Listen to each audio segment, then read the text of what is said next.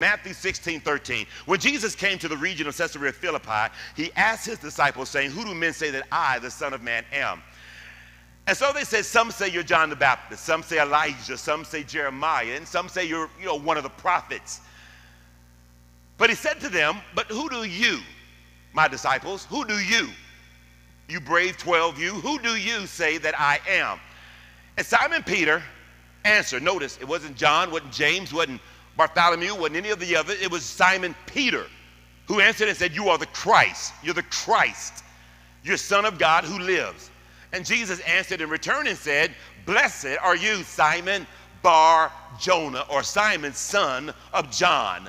"For flesh and blood has not revealed this to you, but my Father who is in heaven. And by the way, Peter, also I say to you, your name is Petra," or Peter, "for you are a rock. And on this rock I will build." I will build. Would you say that with me? I will build. Come on, say that with me. I will what? Build. Now, not only that, but I will build my church. Whose church? Whose church? God's church. Whose church? One more time. Whose church? Good. "And the gates of hell," or Hades, "will not prevail against it." I'd like to take some time to introduce not only today's message, but I'd like to take some time to introduce to you this series. I can count on one hand the number of highly important series we've had in 29 years of the existence of this church. I can count on one hand the number of series that I would classify as highly, highly, highly important. I'd rank this in the top 5. I really would. We've taken a year to transition. We've taken a year to adjust. We've taken a year to acclimate. And now it's time to get to work.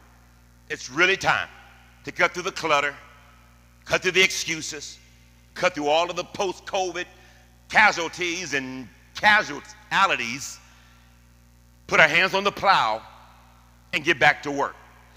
Being that church that God had always and has continually called this church to be. We're building something special in the Northlake area, beyond blueprints. And let me just say this, because I know somebody's going to go home thinking this is a building campaign speech. I just know it. No matter how much I try to avoid it, no matter how much I try not to say it, somebody's going to go home thinking we're talking about brick and mortar. We're not talking about brick and mortar. Please, I am having a free life right now. I'm not worrying about brick and mortar. Do you understand me? When it rained cats and dogs this past Thursday, I said, "God, thank you for the rain." And I didn't have to think one time about a roof in Huntersville, North Carolina. That's a whole nother message, but nevertheless, let me get back on target here. And so that being said, beyond blueprints, building plans, and brick and mortar, we're building a special house for a special purpose and a special reason. We're building a spiritual house. In fact, please stay with me, we're building God's house. Say that with me. We're building God's house. And so for the next few weeks here at City Church Northlake, I want to lay out a very clear and a very concise plan on how we can not only just work on the house of God and building God's spiritual house, but I want to talk about what it means to advance the church, what it means to advance the community, and what it means to advance the kingdom, the church, the community, and advance the Great Commission. Now, I'm going to be old-fashioned today. It's kind of one of those messages. If you notice in Scripture, for those of you that really read the Bible, you'll notice in Scripture, Paul makes a statement. He says, "I hope that you can bear with my scruples. I hope that you can put up with my folly." He's being a little narcissistic. He's being a little passive-aggressive. But what he's saying is, I hope you all can put up with my rascalities. I'm going to get in my feelings a little bit today, and I hope you all can deal with that.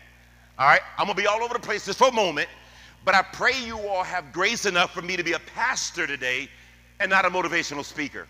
Allow me to be a good pastor that loves you and cares for you and warns you, and not just a Sunday morning hireling. Okay? So would you all put up with my scruples today? Is that all right? Would you all put up with my folly today? All right, real good. Let's get started. So here's what I want to do.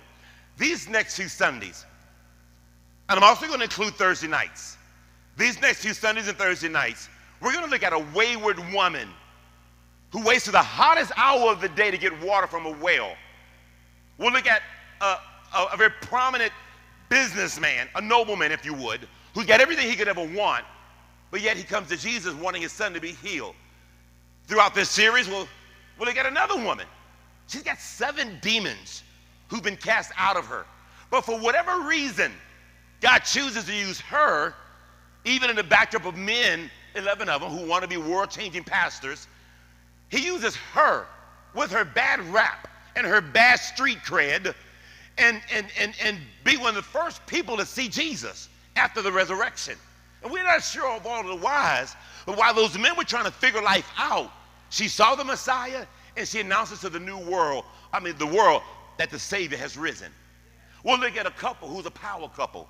Boy, what a power team. But instead of being overachievers, they were underachievers. They'd overpromised and underdelivered. And so through this series, there's a lot of moving parts and narratives. But what they all have in common is this. God looked past their faults, looked past their weaknesses, looked past their past, and he decides to use them. There's a reason for this. Now, let me give you a couple of highlights. I think you'll be excited about some of the things that are developing in this season. Number one, during this series and during this season, we're preparing and planning for a great Labor Day weekend. Some of you all will travel on Labor Day weekend, but then again, many of you all will not. We're going to take that September 3rd Sunday and make it a joyous, celebratory friends and family day. Next week, we'll have a flyer. You'll see all the festivities. We'll have an outdoor baptism service that day. So anyone who wants to be water baptized, we're going to have it male and female, I might add, all right? Now, listen, it's going to be a unique baptismal service. It's going to be a lot of fun, but I tell you right now, it's going to be a beautiful time. Thank you for the flyer, by the way. We'll come back the following Sunday. It's going to be NFL Cook-Off Sunday. We don't have a home game, so you ain't got nowhere else to be. So guess what? We're going to wear our favorite jerseys. We're going to have some fun, and we might even tailgate a little bit. But we're going to take September and make it a really festive, celebratory, fun month. Then the following Sunday, we don't stop. No, there's no rest for the weary. It's National Back to Church Sunday around the country. You've got family, friends, neighbors, co-workers, cousins. You got a lot of people who you may not even want to invite them, but they're going to invite themselves because they feel somewhat kind of out the way and coming back to church. Well, out of the 800 plus churches in Charlotte, why not here? And so it's going to be a great time. We'll close out the month with our 29th Founders Conference and church anniversary. It's going to be a great, great week, a great month for the City Church. Now, a couple of things that I want to add to that is I feel really impressed to start or relaunch. I'm going to call this a 20-minute drive time prayer conference call every Thursday. We won't start it yet. Give me a couple of weeks to work on it. But I want to do a conference. I want to do a 20-minute, and we want to call it drive time because it's going to be 8 a.m. And we just want to open a phone line just for prayer for 20 minutes. Most of you all will be transitioning to work, at the airport, whatever you're doing, 8 a.m., join us for prayer. It's not mandatory by any means, but I want to build that sense of congruency and companion and commonality among everybody. If you join, you join. If you don't, no problem. But I want to make sure that we keep consciously in our heads that all that we are trying to attempt to do cannot be done if we're not building and bathing this in prayer. Would you agree with me? Would you agree with me? Right? All right? This beautiful digital wall, and I can't thank this media team enough because my biggest fear is a lot of churches, they'll go out and spend thousands and thousands of dollars for this wall, and they don't do nothing but put a title up, and that's it. We don't have that problem. We have a tremendous media team, and they are maximizing this wall to death. So thank you all for that. One of the things I look forward to doing, we're going to take this series, and throughout this series, how many of y'all remember the prayer wall we used to have in Huntersville and at Oasis? I think we even had it at Old Concord Road. We used to put up a big old black wall, and you would pin your pictures to that. You all remember the prayer wall we had? Well, guess what? We live in a digital AI world now, so you ain't got to bring your pictures no more. Just email us your picture, right? And we're going to have this big wall with nothing but pictures of people you want to pray for, right? So if you got a son, a daughter, a cousin, a co-worker, maybe it's a new home, maybe it's whatever it is you need prayer about, send it us up. And I don't know what app we can use, but I'm sure out there somewhere there's a mosaic. Excuse me, I didn't mean to say that. Excuse me. There is a what's that word? Collage? That the word, collage? There's a collage app where you can put a whole, y'all know how it is the Panthers game when they put all the social media pics up and all the pictures up. So we want to keep pictures of people that we're praying for continually before us. Continually before. So throughout this series, the next few weeks, in the Thursday night services, the Sunday morning services, you'll see all of the pictures just continually going. Why? Because it is a reminder that we're praying for salvation. We're praying for healing. We're praying for deliverance. Everybody okay with that? Somebody say amen. All right, just want to make sure everybody's okay. So we're going to start with these different things. Today I want to talk to you about having a heart for the house. Having a heart of the house. Having a heart of the house. Let me give credit where credit is due. Elder Hall and I had a little meeting, a little brunch, not a brunch, but a little snack at Panera Bread this past, I don't know if it's Tuesday or Wednesday, which I often don't really have time to do often, but we had that time together. And we were talking about the church. We were talking about ministry. And somewhere in that conversation, an organic statement came up. I don't know if he said it first or if I said it first, but we said having a heart for the house. And I said, man, that'll preach right there. Little did I know, and I said, let's pause, hold tight, dude. I wrote it down right there on the spot. Little did I know that'd be the message for this coming Sunday. I didn't think I'd preach this so soon, but it resonated with me so then, I couldn't escape that thought all week long. And the Holy Spirit reminded me, and he began to deal with me all throughout the week. There's the missing link. That's the problem. We've got skills. We've got people.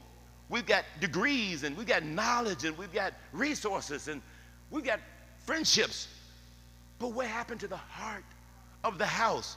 The first scripture came to mind was 1 Samuel 14. You don't have to turn there. 1 Samuel 7, I think it is. You don't have to turn there. But when the armor bearer tells Jonathan, listen, hey, do all that is in thine heart, for I am with you. My heart is with you. I thought about, the Bible says in 2 Samuel 3:1, that the house of Saul grew weaker and weaker and weaker, but the house of David grew stronger and stronger. And I said, God, there it is. We need a heart for the house. And there's a distance. And there's this ongoing, continual rift and distance. And it's subtle, by the way. It's not obvious. It's not overt. But little by little by little by little by little, we're removing ourselves from the entrance and the things of God's house. And you know what? Please forgive me for saying this. I don't blame you. We are living in a survival world right now. People have job insecurity. We've got inflation.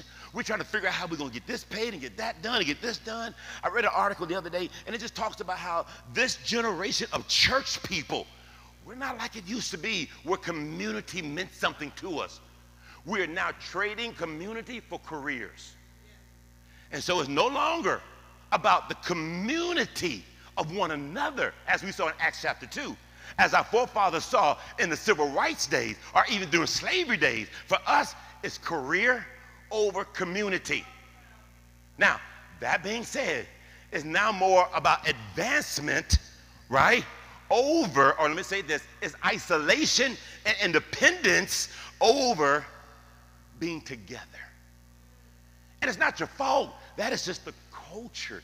That is the trajectory and the wave we're in. And so these things being said, the Holy Spirit's been dealing with my heart so, not just for today, but for this season.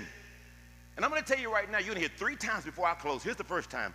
The greatest heart for the house can always be seen in 3 things. Your giving, right? Your attendance, and your participation. Your giving, your attendance, and your participation. Now, if I had to come for men and just straight men only, I was in and out yesterday watching the Hall of Fame induction ceremony and the speeches, and I'm familiar with a couple of them by way of family or friends who are here in Charlotte, and then the other one, Rondé Barber, his father, was my dean and employer at Oral Roberts University, and I noticed all throughout his speech, not one time did he mention his daddy. Not one time. He even went on to say, I grew up in a home without a father, so I'm gonna mention all these other guys in the room. And boy, my heart was cut because I know his father. I don't know what happened, what went on, but I said, wow, how empty that must feel. How horrible that must feel. We need community. Men are receiving the greatest achievement in a lifetime, but cannot look over to the corner and see Dad. We need community. We need healing. And I know it's, I got a number in my cell phone. What are you saying? We want to be at a place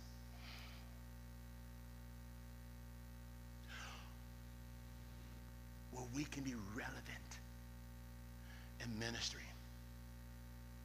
All throughout the weekend, 3 things kept coming up. Be on time, work hard, and have a good attitude. I kept hearing that again and again and again and again. Be on time. They said Belichick would say that. They said Parcells would say that. They said Dungy would say that. All of these great Hall of Fame coaches, they all say the same thing. Be on time, work hard, and have a good attitude. And I said, man, as simple as that sounds, how much more could that be applied to the church? Having a heart for the house. Let's move forward. I don't, you know, I've got to move fast because I have a lot of material, and we're disciplining ourselves to be more time conscious.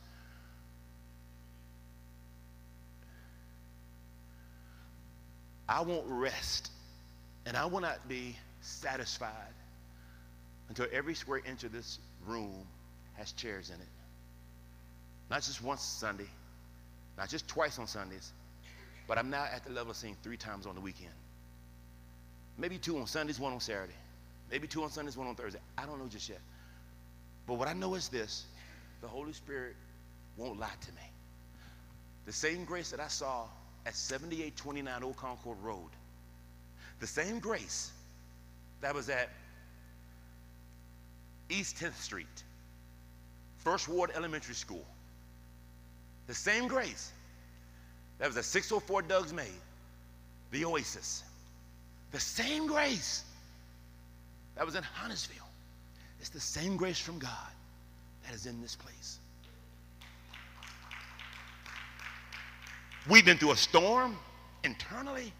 We've been through a COVID storm externally, but we're still here. And there's got to be a reason. God, let me tell you something. That same cell phone I got, I could go down the line and show you churches and pastors that started 29, 25, 20, 15, 10 years ago, and they're no longer here. Why are we still here? Didn't have half the challenges. Didn't have a 10th of the obstacles. Why did God keep the remnant and the nucleus? Let's move. God builds the house, but he also gives a grace for every good work. Bible says in Psalm 127 verse 1, unless the Lord builds the house, the labor is in vain who builds it. Unless the Lord guards the city, the watchman stays awake in vain. Is that right? 2 Corinthians 9:8. I just want you to hear this. And God is able to make all grace, say that with me, all grace. Notice this: all grace abound toward you, so that you would have the sufficiency in all things, that you would have an abundance for every good work. Stay with me. God said, listen, I'm going to give you something that you don't have so you can have some good things going on in your life. So every business owner in the room, God says, I got something special for you if you want it. All right? No matter what your trade, no matter what your career, no matter what your path or what you got going on in your home, God says, if you're willing to receive it, I will give you something special, something spiritual, something you cannot get off of Google, you cannot get in the classroom. I will give you a grace, a power, an authority, and an access for every good work. And I hear him saying the same thing for the church, right? So that being said, God builds the house, he gives the grace, but brothers and sisters, you got to have the heart. He can't give you that. He can't give you that. He can give you an anointing, yes. He can give you grace, yes. He can give you the ability, yes. But you got to have the heart.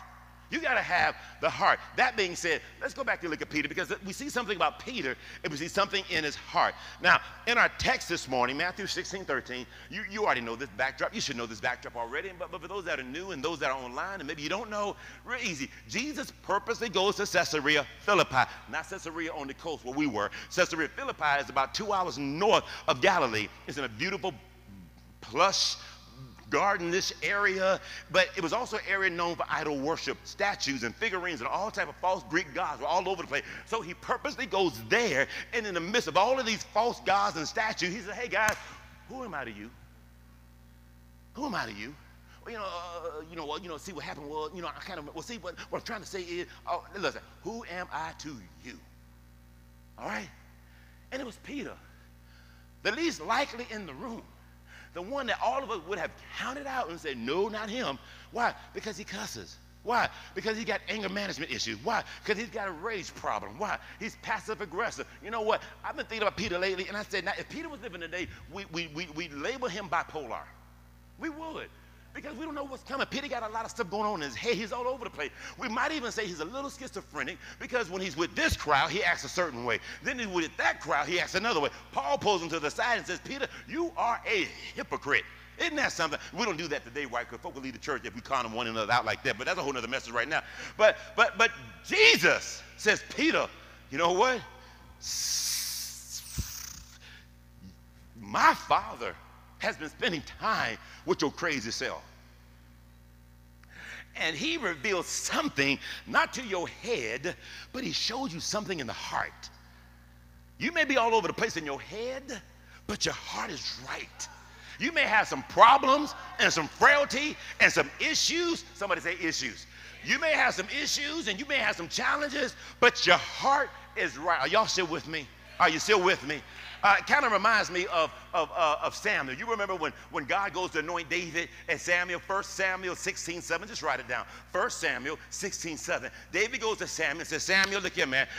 I'm getting ready to anoint me a new king, right? And Samuel said, would you look at all these tall, dark-skinned, and handsome men? They got good hair, they got green eyes, they got smooth skin, and I'm telling you, these are the real deal guys. And God says, Samuel, quit looking at the outward appearance, for I see the heart of a man.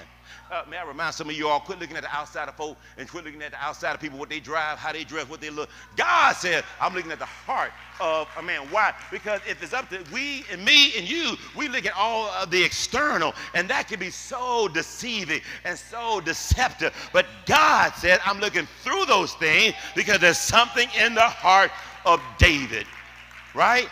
It's a heart thing. And so, in short, Peter had issues going on all in his head, but he was all over the place. He had stuff going on in his head, all over the place in his head, but God saw his heart. Now, I want to segue to another thought, because it's the same Peter.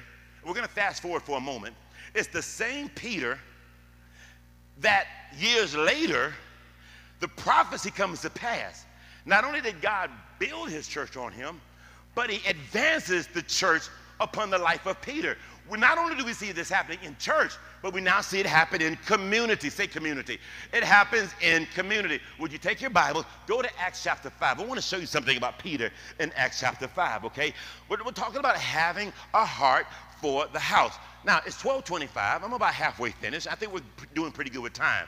But I need you to go to Acts chapter 5, because in Acts 5, speaking of heart and heart issues, let me show you what having a good heart will do for you as a member. But also, let me show you what having a bad heart or a messed up heart will do as a member. So Acts 5, and everybody okay so far? Everybody all right? Ain't nobody mad at me so far. Everybody still good? Now, I seen a couple of guys walk out. I want them to come on back in, because these are our new future leaders, and I need them to be sitting down in place hearing the word of God and not get distracted with a whole bunch of stuff going on, okay? Now, Acts chapter 5. Here we go. Let's start at verse 1. How about that? We don't read this often, but I think you'll enjoy the narrative here. But a certain man, anytime you see in the Bible it says certain, that should cause you to stop, pause, and say, what's this all about? Okay? A certain man named Ananias. He had a wife. Her name was Sapphira. And oh, by the way, Sister Felicia, the name Ananias means one who God has been generous to. I never knew that until this week. One who God has been generous to. Had a wife, Sapphira. Well, it comes from the word Sapphira, which simply means she was a red ruby in jewelry or a precious metal. We know that already. They sold a possession, kept back part of the proceeds. And his wife, also being aware of it, they brought a certain part and laid it at the apostles' feet. But Peter, here we go with Peter. Y'all remember Peter? Everybody remember Peter? Mm-hmm. But Peter said, Ananias, why has Satan filled your heart? Notice the word heart. Why has Satan filled? What does Peter know about a heart? He knows a lot about hearts. Why has Satan filled your heart to lie to the Holy Spirit? Who did he lie to? Who did he lie to?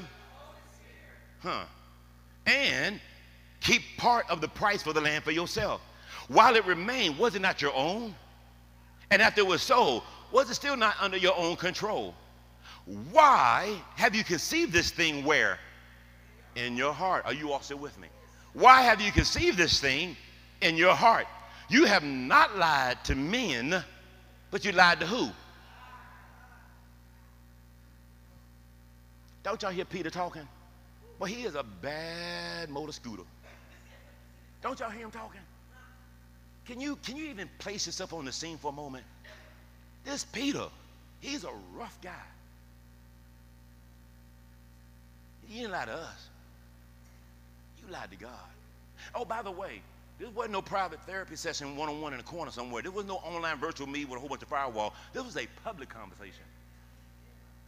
I will use them as an example, but it's so real, you would think I'm talking to you for real, and you walk out that door right now as I'm preaching, so I'm not even going to use that as an example. Good grief. All right, let's go on. And Ananias, hearing these words, verse 5, fell down and breathed his last. And so great fear came upon all those who heard these things. I told you it was a public gathering. And the young men arose and wrapped him up, carried him out, and buried him. Now, okay, about 3 hours later, how many hours later?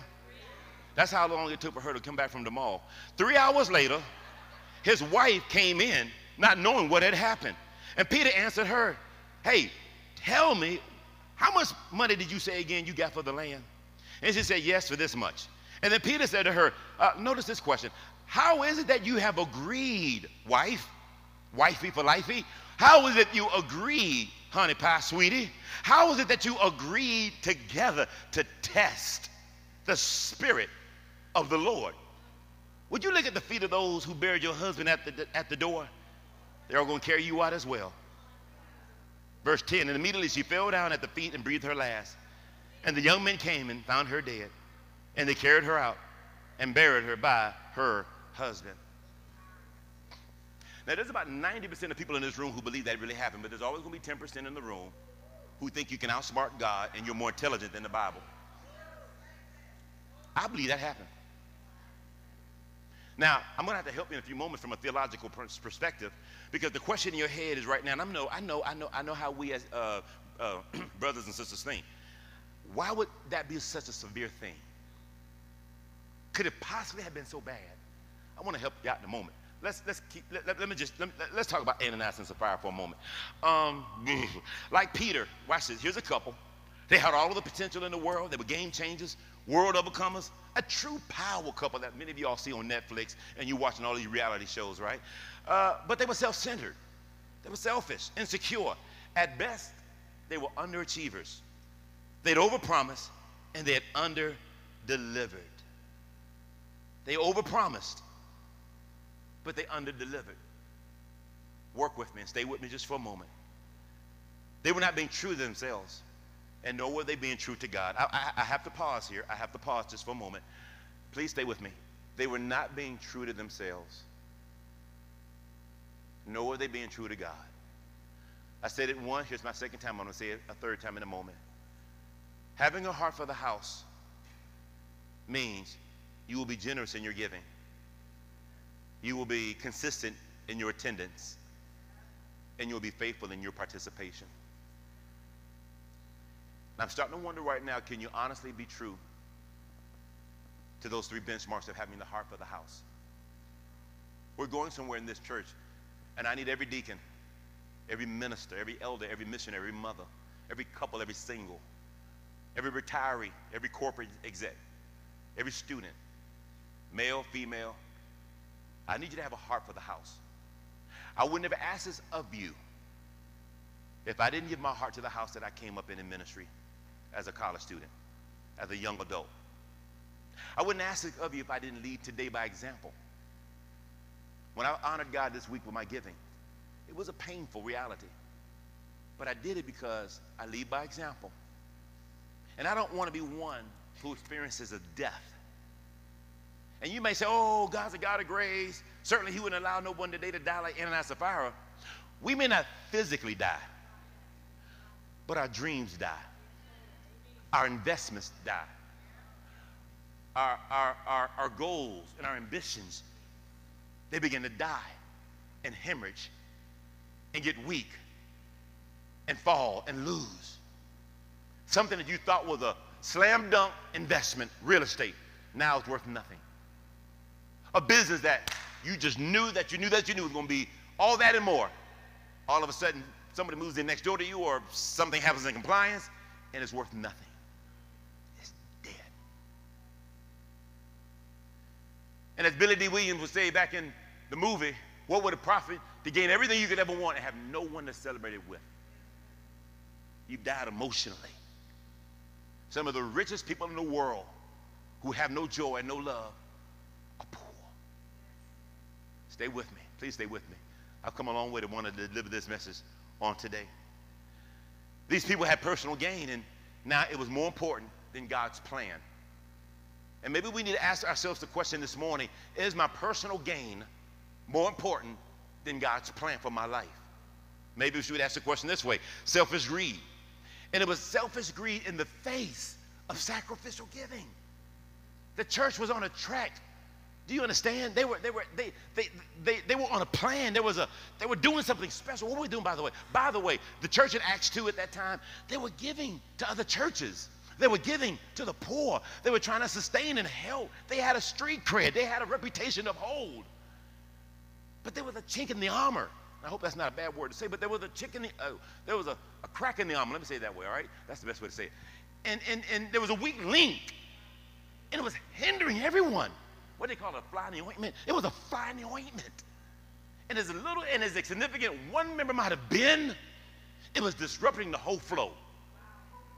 That there, my brothers and sisters, lies the problem. It wasn't that they lied to man. They lied to God. It wasn't that they offended people. They offended the move of the Holy Spirit. Now, if you're going to be an ABC Baptist church, or you in CDF Methodist church, Icebox Cold Church, no life, no living, no nothing, you can get away with all that stuff. But if you subscribe, I'm not against Baptists and Methodists, please don't get me wrong, I'm just having fun when I say that. But if you're going to be in a life-giving, breathing, anointed, grace, power, vision, moving, Holy Ghost, grace church, you got to, listen, as the Bible says, to whom much is given, much is required. You got to make your call and election sure. Because there's now a raising of the bar, and you're subscribing to something special. Let's go further. You might think that's too severe, but remember now, God is the God that doesn't change. There's nothing new under the sun. Let's go back to the Old Testament real quick, looking at my time. But I think there's an Old Testament reference very uniquely similar to Ananias and Sapphira. In fact, go back, 2 Kings. Go to 2 Kings. If you'll turn there, I'm going to try to get this out the way real quick. 2 Kings chapter 5. I want to show you something because, again, up until now, you may not have ever realized, and if you notice with me, not one time have I used the word tithe. Have you noticed that yet? Not one time have I used the word tithe. It wasn't about the tithe in Acts 5 with Ananias and Sapphira. It was their reputation. It was their sacrifice. They went against the grain and hindered the flow of what the Holy Spirit was doing in the house. Let me show you another example. What did I say? 2 Kings what? Can you check on Brother Charles for me? I saw him step out. I don't know if he had to go, he'd come back or what, but he's very instrumental in this service and in the music department meeting. 2 Kings chapter 5. I just want to know. 2 Kings 5. Now again, I hope I'm not insulting anybody with biblical literacy, but I'm going to assume someone doesn't know the story. I want you to look at 2 Kings chapter 5 and It's a lot, but I'm going to try to let me give you the highlights. All right, how about that? Here go the highlights. Here go the highlights. 2 Kings chapter 5 and verse 20. Here we go. Notice what the Bible says. 5 and 20. Yeah. But Gehazi, the servant of Elijah, the man of God, by God Almighty, right there alone, it scares me to death. Gehazi, the servant of Elijah. How many of y'all remember who Elijah was? And remember, there was Elijah, and then there was Elisha. What do we know about Elisha? He gets the mantle from his dad, or from his spiritual father. Elijah, the former, did 7 major miracles. Elisha, because he got the double portion, did 14 historical major miracles. He's a bad dude as well. I mean, good God, he's a very powerful prophet. And the Bible says he was a man of God. But notice what this servant did. Gehazi, the Bible says, verse 20, says, look, my master has spared Naaman the Syrian. Remember Naaman? He had leprosy, and he was a great, powerful king, but at the same time, he wanted to get healed, and the man of God said, go dip in the Jordan 7 times, and he was so headstrong and so arrogant. How dare I go to the dirtiest river in the area and dip? But God said, do it anyway, and he did it, and he got healed, thank God. So now he got healed and delivered. He's feeling real good about himself. He said, you know what, man, the least I could do is give some money. And so he sent some money to Elijah, and Elijah said, no, I'm not taking no money from you. I'm good. We're straight. No need for the money. Hey, Gehazi, go back and tell Naaman we straight. We don't need no money from nobody. We good. We serve to the Lord, not to man. What did Gehazi do? He does the opposite. Let's read verse 21. So Gehazi pursues Naaman, and when Naaman saw him running after him, he got down from the chariot and met him and said, is everything all right? And he said, well, see what happened was my master sent me saying, indeed, we now have 2 men, the sons of the prophets, who came from the mountains of Ephraim. How about this? Can we give them some money, and let's give them some name brand clothes like Cashmere like to wear from time to time. So Naaman said, please take 2 talents. Here's some Gucci, some Louis Vuitton, and some Ferragamo, and give it to the young man. And tell Elijah I appreciate the healing in the water of the Jordan River, okay? And so watch this, verse 24. And when he came to the citadel, he took them in their hands, stored them away in the house. So he hid them, in other words. And he let the men go, and he departed. Now, when he came in and stood before the master, Elijah said, where did you go, Gehazi? And your servant said, I ain't going nowhere. You lying wonder you. Verse 26. And then he said to him, did not my what? Did not my what? How many of you downloaded the church app so you can read the Bible when you're in church and study it this later on this week? I'm telling you, things are going to change in our ministry. I cannot pastor people who don't want to grow. I need you to grow. This is not an entertainment zone. The days of just getting a little cute sermon, go home and stay in your stuff. Bible says, did not my heart go with you? Can you imagine that? You say you did one thing, you did this, that, and the other, but man, look here, we tight in ministry. We ace boom coon. We together now. We ride or die. We know those who labor. Know those who labor among you. Spirit bear witness with spirit. Man, was not my heart with you? This may be a 9 to 5, a pay for play. This may just be a little Sunday morning gig, but man, let me tell you something. My heart bleeds for your family. I want you to be saved. I really want you to be a successful husband and a great dad. Ain't my heart nearly with you? Let's keep reading. So, interesting enough, watch this. And then he said, did not my heart go with thee? And the man turned back from his chariot to meet you. Is it time to receive money and to receive clothing, groves, vineyards, sheep, oxen, male, female, and all that stuff? Therefore, the leprosy of Naaman shall cling to you and your descendants forever. And he went out from the presence leprous as white as snow. Okay, I'm almost finished. I want to build a case here. Old Testament, New Testament, like 2 very, very opposite stories, but they had so much in common. Number one, they both took something that didn't belong to them. Ananias, Sapphira, you made a reputation, and you made a statement in front of all the people that you gave so much to the house, but you didn't have the heart of the house. You took for yourself. And honestly, you didn't have to do anything. But the fact that you presented yourselves as a generous person. Okay? Let's go over here to Gehazi. Gehazi, you should have left well enough alone. You had no fear in you that you were serving. And listen, this ain't any old body prophet. He was Elisha. But that somehow did not derail his thinking to think he could get over on God's man or on God's woman. Can you imagine the arrogance and just the brutal nature of being so egotistical? That money don't belong to you. It didn't even belong to the man of God. But now you're going to kill the church's reputation. And you're going to ruin the man of God's rep because you got greedy. All right? And consequently, the very thing that Naaman got healed from is now on, oh my God, Gehazi. Selfish, deception, and dishonesty versus being faithful, committed to the body of Christ. My time is almost up. Pastor, how do I have a heart for the house? I'm so glad you asked, because my time cannot be completed until I give you some do's, some wanna-do's, some reassurances.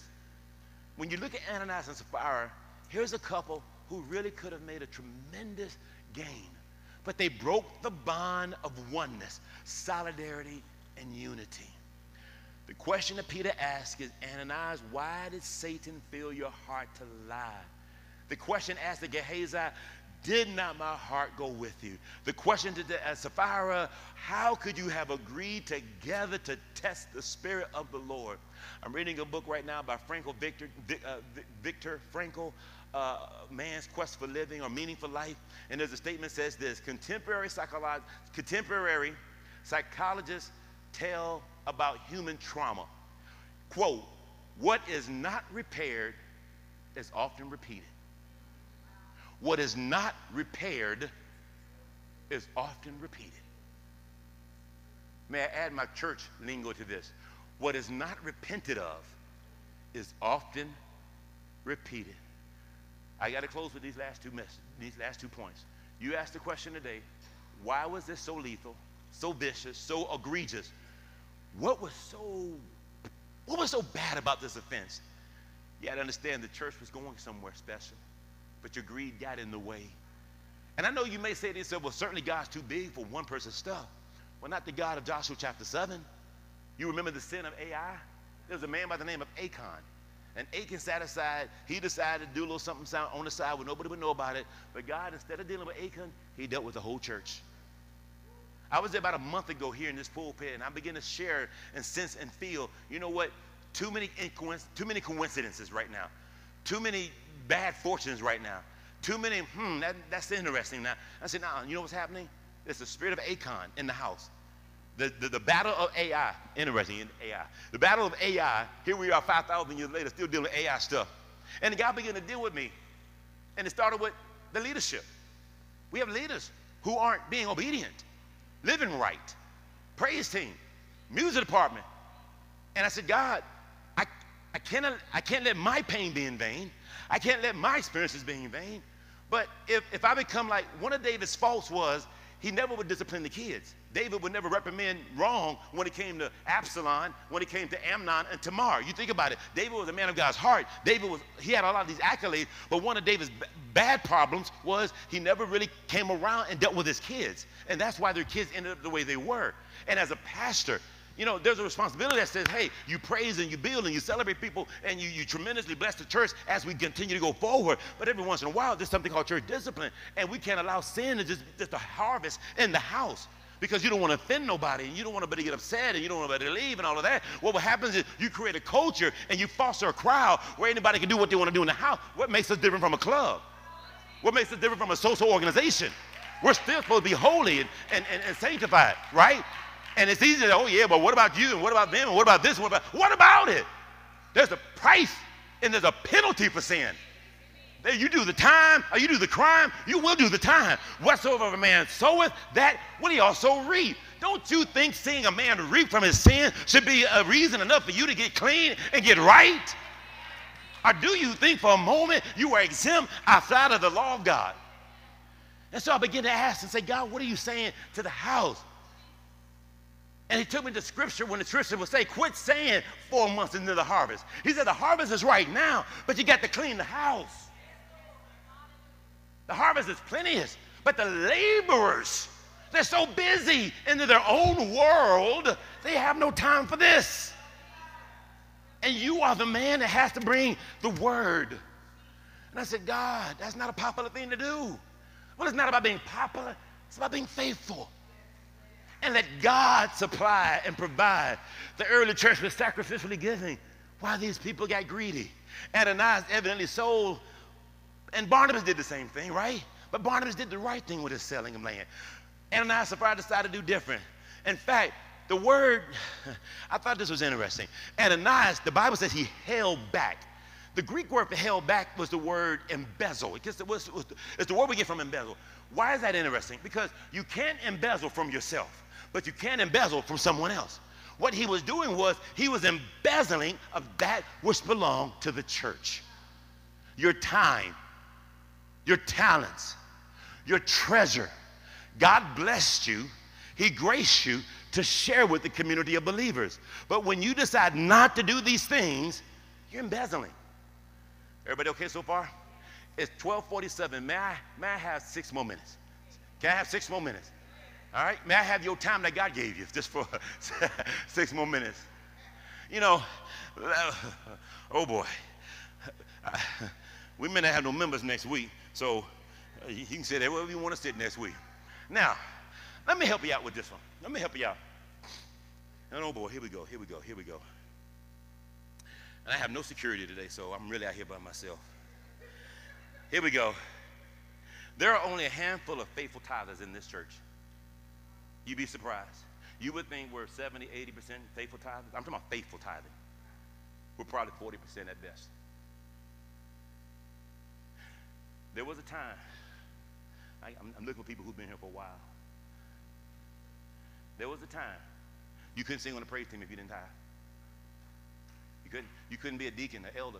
Now listen, you know you can't count no money if you ain't giving no money.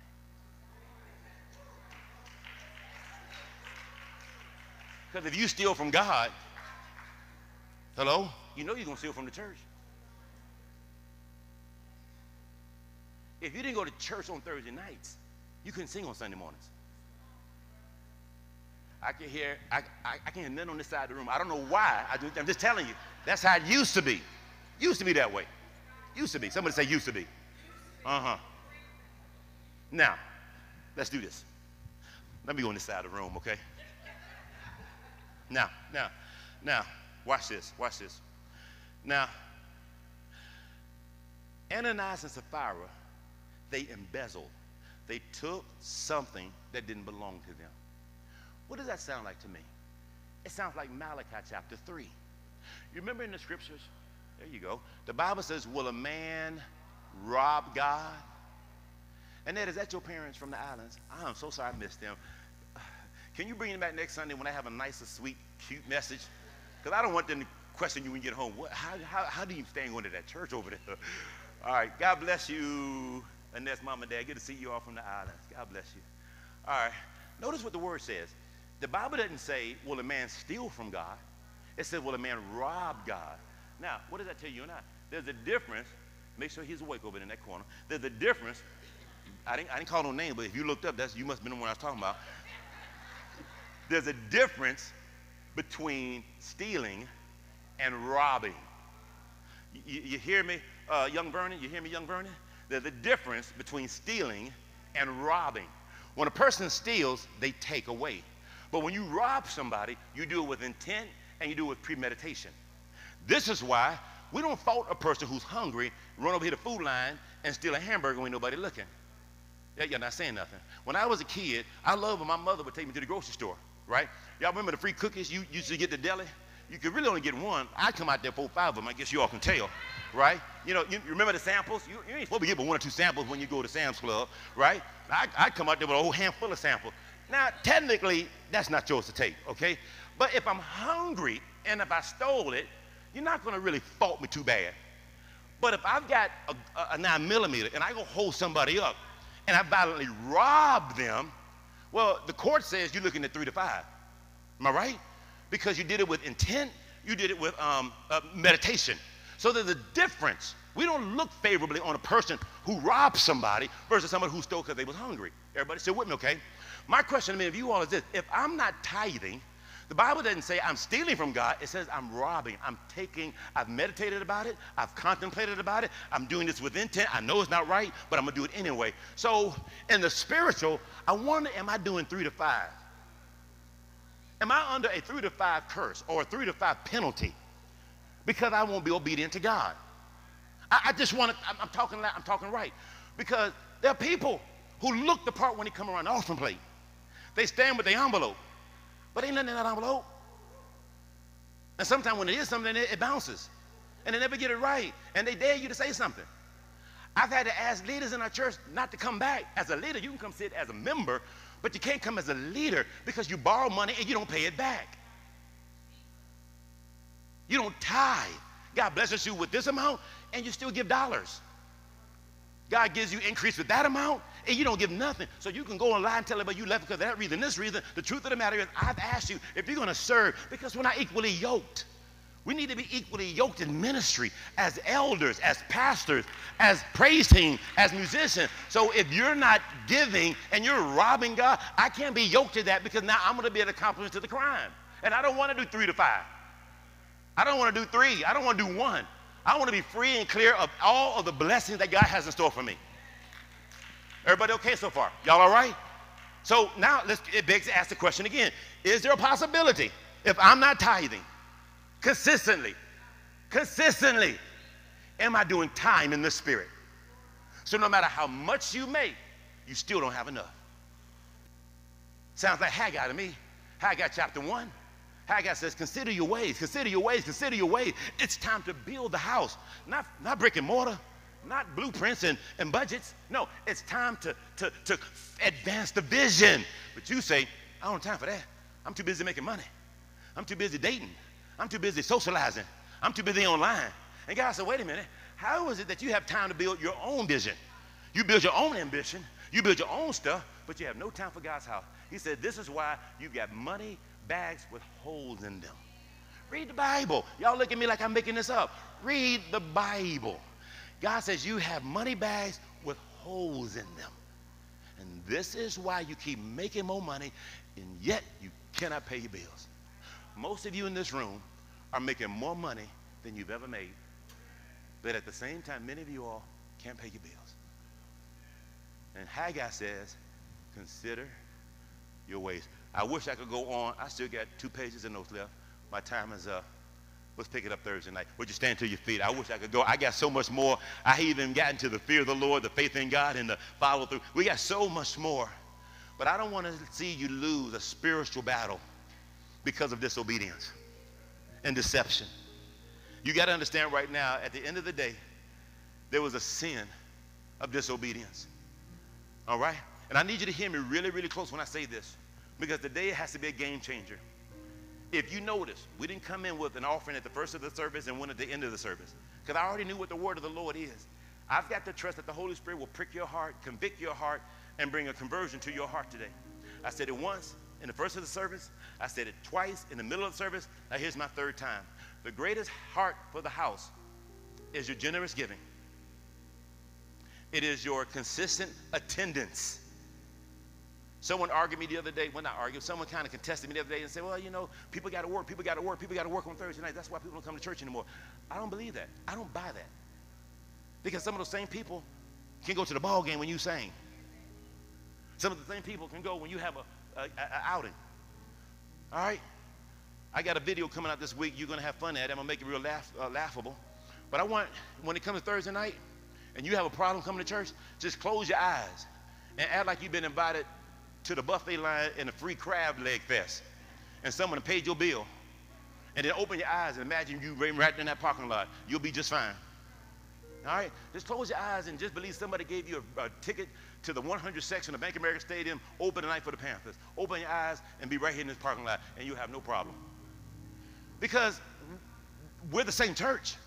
We're the same pastor. Same. Well, we're going to work on the music. We're going to work on the music. We're going to work on some of the things we need to work on, all right? But people can do what they want to do. Generous giving, consistent attendance, and faithful participation. We need you to get back in the game. We need volunteers for the youth. We dropped the ball horribly this summer with our youth department. I'm embarrassed.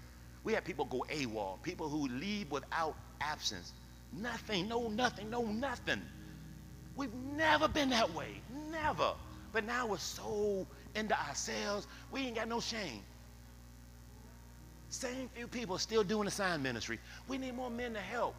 Well, it's too hot to put the tent up. But then white folk can go right over there and not only put the tent up, they teach in class under the tent. Every time I drop, y'all know I'm not lying. You know I'm not lying. Outside. Am I telling the truth? When I drove up, that same Sunday school teacher with a suit on. That dude got a suit and a tie. Teaching class under the tent outside. All we ask you to do is to put the thing up so we can have a welcome center. So what I'm saying is simply this. Let's give God's house our hearts. Because right outside these walls, there are men and women who are looking for hope. They shouldn't have to question us. They should be able to say, you know what? Man, there's a lot of good things going on. People are happy, excited. And may I remind every one of you, because I can hear Peter talking now. Peter said this, Lord, remember when he comes to Jesus and said, Lord, okay, got it. We've done all of what the preacher said. Everything that Pastor Stephen ramped and raved about and hollered about and cried about, we done did all that. And then, Sister Moore, he says, is there anything left for me? Just read the Bible. Peter says, is there anything left for us? What did Jesus say to him? He said, Peter, no man will have left mother, a house, car, land, sister, brother, that I won't restore in this lifetime and in the life to come. I'm here to tell every one of you, there will be nothing you will do for God's house that he won't repay you on. And I know some of us got this whole escapism, romanticism, I'm going to get mines when I get to heaven. You will. Heaven's going to be all that and more. But God said if you live long enough and you live right, you're going to get a little bit of heaven on the earth. Because God needs and wants some examples to show people what true faithfulness and loyalty looks like. I want to pray with you. I'm super excited about where we're at and where we're headed. Thursday night, I've adjusted my schedule. I've got some work and some business and some family stuff going on. I told my wife this morning, I have to be here on Thursday night. I just got to reroute some stuff so I can be in place. I beg of you. I implore. Well, it's dark. It's not dark at 7 o'clock. It's not. Stop. Just stop with that. It's not. And if it was, it's dark when you go to the convenience store to get them lottery tickets. All right? All right? And by the way, stop playing the lotto. Just stop. Just stop altogether. Just tell your neighbor, he talking to one of us. I'm not sure if it's me or you, but he's talking to one of us. All right. This would be a good time to tell your neighbor, all right? If you ain't talking, you must be the one. Leave the lotto alone. Brother Reggie, can I get in that camera one more time? Leave. How much is the payout Tuesday night? 1.3 billion?